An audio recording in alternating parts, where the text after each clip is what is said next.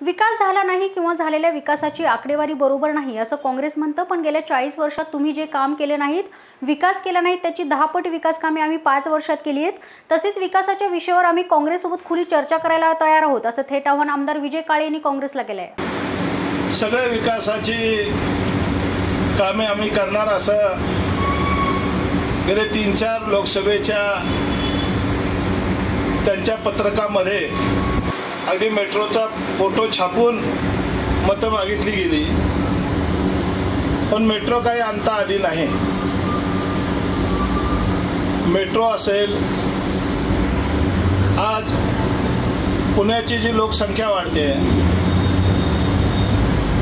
पुण्यात होणारी डेव्हलपमेंट होते आणि या सगळ्या डेव्हलपमेंटमुळं पुणे आता विस्तारित होत आहे। पहिल्यापासूनच पुण्यामध्ये शिक्षणात करता येणाऱ्यांची संख्या मोठी आहे। मध्ये 5 वर्ष सोडली तर दिल्लीपासून गल्लीपर्यंत काँग्रेसचं सरकार होतं। पुण्यामध्ये काँग्रेसची पूर्ण सत्ता महानगरपालिकेपासून दिल्लीपर्यंत होती, परंतु काँग्रेसने कधी पुण्याच्या भावी डेव्हलपमेंटचा विचार केला नाही। पुण्याचा होणारा विस्तार, त्याकरता लागणाऱ्या सुविधा, त्याचं प्लॅनिंग, त्याकरता लागणारी आर्थिक तरतूद आणि पुणेकरांना चांगल्या सुखसोयी मिळाव्यात,